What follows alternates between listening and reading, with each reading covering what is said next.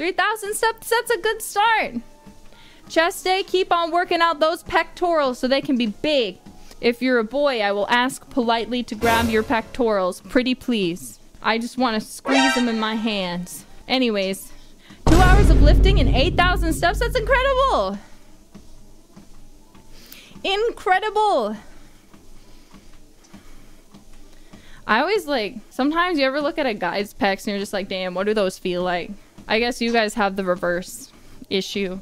My pecs are only for my wife. That's understandable. I respect that. Congratulations to your wife.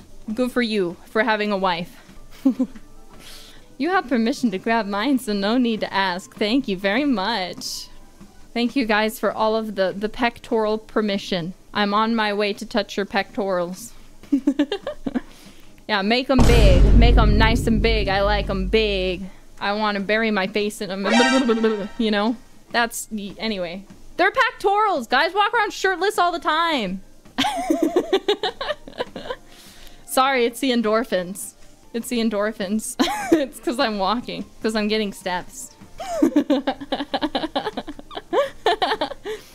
I say so! I say so! I say so! This is harassment. Only with permission. I would never do it without permission. That's the important thing, is consent here. If you don't want me to touch your pectorals, I would never ever touch them. But if you say I can, then, you know. Sorry for pectoral thirsting on Maine. Don't call the Ozora police. Subaru doesn't need to know about this. I don't need her to guac guac guac over and arrest me. Please guys, I can't go back to jail.